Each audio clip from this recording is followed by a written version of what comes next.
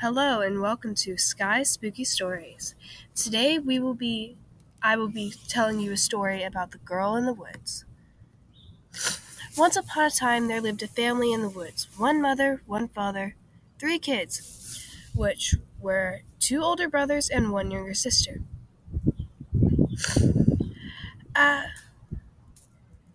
As the years went on, the mother and father died in their house from it burning down. A few days later, the police looked through the ashes and they found the 2 parents' body, and they assumed that the child's skeletons were just burnt completely to ash.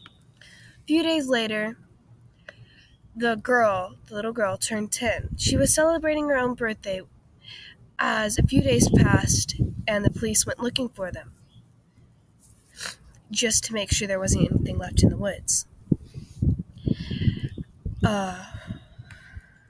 As they started looking through the woods, they found the little girl.